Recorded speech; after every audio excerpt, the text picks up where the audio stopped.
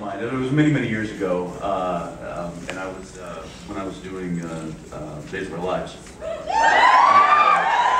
and I was at a mall doing an appearance, and I actually forget where it was, but it was a kind of a two-level mall, and I'm on stage, and there's people above. It's like an open center, so there's a crowd of people on the railings, and I'm just talking to the crowd, just like I am now, and I feel this tap on my head.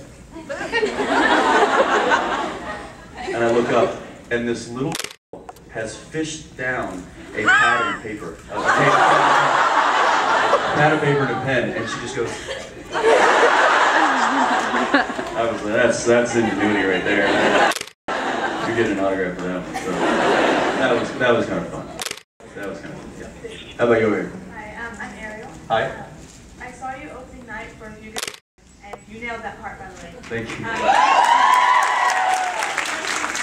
Doing more plays, or like, do you prefer plays as opposed to television? That was, it wasn't something that I was consciously trying to do. It was more something that just kind of the stars aligned, and I thought, wow, that'd be really, really cool. And I remember getting down to Fort Worth and starting rehearsals, and I think it was like the second day of rehearsals, and I had actually really started to understand the magnitude of the role and how much dialogue I had. This is a 125-page play, you guys, and I'm in about 98% of it. I'm sure you guys remember the movie if you admit how much Tom Cruise was on screen. So it was very daunting, and I just remember thinking, what have I done?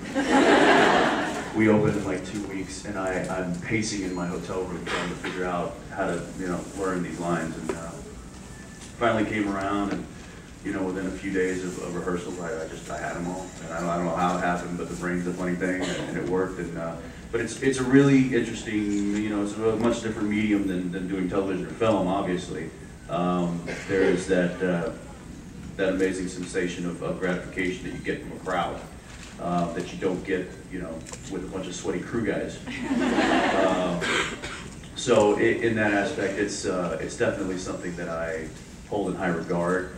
I don't know if I'll be doing another one anytime soon, but that was definitely an experience I won't forget.